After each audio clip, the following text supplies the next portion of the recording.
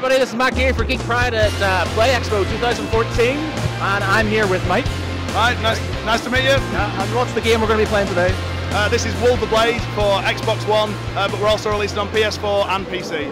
And is this the game that is out now, or is it coming out? Well, we were hoping for a Christmas release, but unfortunately, indie game development time schedules, we're now looking at about March, April time next year. So far, which as you can see, it looks pretty awesome. Thank you. Basic sort of game to pick up.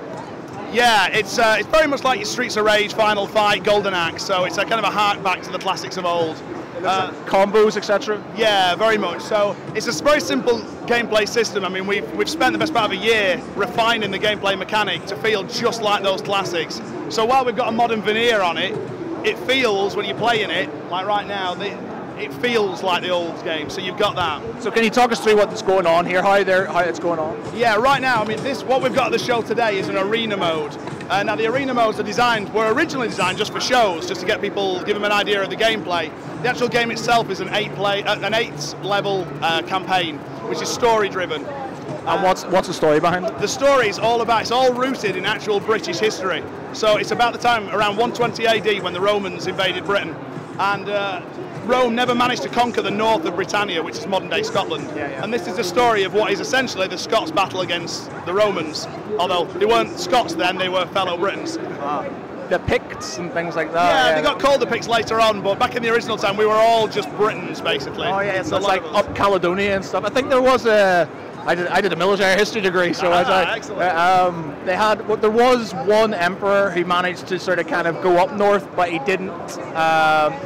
Like you said, he didn't manage to conquer the whole of the north. No, but I can't remember his name now. It's going to be annoying. Embarrassingly, I've been here for 2 days and my head's melted, and this is terrible because I've done my research.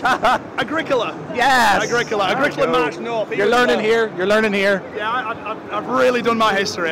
So are you a bit of a history geek yourself? Yeah, big time. I mean, I won't bore you with the history details, but it's all based on real history. So we mix in some native island lore, which is kind of almost lost now to the pages of history. So there's a lot to be learned in the game as well. You know, it's an action game, and that's what its focus is. But it's all anchored to our actual heritage. So it's basically a subversive way to make you learn. Oh no. No, it's not e-learning. It's not e-learning. Don't worry. All right, chaps. How's it going? What are you doing? Yeah, it's fun. Really action, smooth. Graphics are great. You just killed me. Oh no, you haven't. At least like me, mate, Gaz. So controls-wise, how's it going, Kirsten? Yeah, it's going great. Easy to pick up? One of these games feels like, the controls feel like they should do. And he's just been knocked over, he's just clobbered that guy. He's not hitting me. He's fucking knocking me out here. Well, you're barbarians, so you know. You're hitting me again. Oh, no love lost in the Geek Pride camp here. No, I mean, Xbox One will be the first release, and then PlayStation 4 and PC will be coming very shortly after. And then I'm guessing there's room to expand this in the other areas and stuff? Yeah, I mean, the story it's quite expansive for a game of this genre. The story is very character driven, and the story ends on a note which will allow us to carry on with the story again. I really like games like this, so just sort of like, you don't have to put a lot of thought into them. They're quite pretty. You can just sit there and you can just bash the buttons, clobber some guys. Yeah, I mean, there is actually a few people have commented this weekend, which has been fantastic, about it's not just a button masher. Button mashing is part of it. That's the job. Yeah, you can actually pick the head up. Pick the head up. Pick the head up. There you go. We'll be expanding on that as well, so there'll be more gory. That's brilliant. That's brilliant. Now, yeah, so basically that story mode is everything that the game's all about. I mean, it's all about Caradoc, this is the main character here, and it's his battle to protect the northern tribes from the oncoming Roman invasion. And he rallies the tribes together to fight against them. And now, history still to this day doesn't know why the Romans never made it to the north. There are a number of different viewpoints on what happened there. Historians have debated it for years, and I take one of those angles. From what I've been told, I was like back to the history thing, I saw a documentary on it. It's like the north apparently wasn't very centralized, whereas like England, what is England and Wales, what Britain was very sort of, it had hierarchy, it had sort of like tribal hierarchy, whereas in the north it was small little tribes, they didn't have a leader who could be bargained with and stuff. Well, actually, I don't want to sound like I'm trying to contradict you now, but actually the opposite. The whole country, almost our country, was kind of like a bunch of different countries. Each tribe was very, very individual, almost like its own country in itself. And that's the reason why the Romans defeated us so quickly, was because our tribes individually were incredibly strong, but they never united. So they had no central leadership. That's why each tribe got flattened very quickly. The theory is that in the north, basically the Romans like to fight on an open battleground.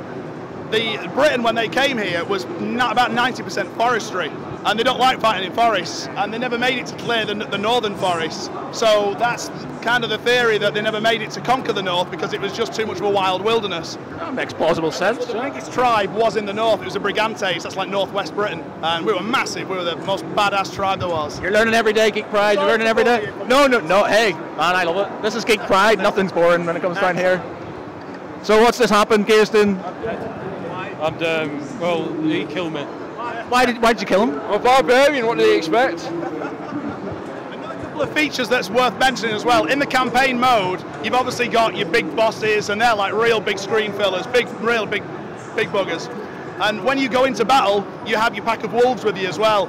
Now they stay at the beginning of the level, and if you get into real deep shit basically in the battle, you can call your wolves in once, and the camera pans back, the wolves come pounding on screen, they dive onto the enemies, and they quite graphically tear them to pieces. Bro, it's all about graphically tearing people to pieces, isn't it? You're both dead, and I think that's a good place to end it. Both of our warriors are dead. So, all in all, what do you think? I'll definitely buy it on the Xbox. Great game, fantastic. Definitely buy this. Well, Mike, it's been an absolute pleasure. This looks amazing. Really impressed. I love your history. Thank you very much, guys. Yeah, we love a history geek around here. Geek Pride. Matt Geary, Len, Kirsten, and Mike.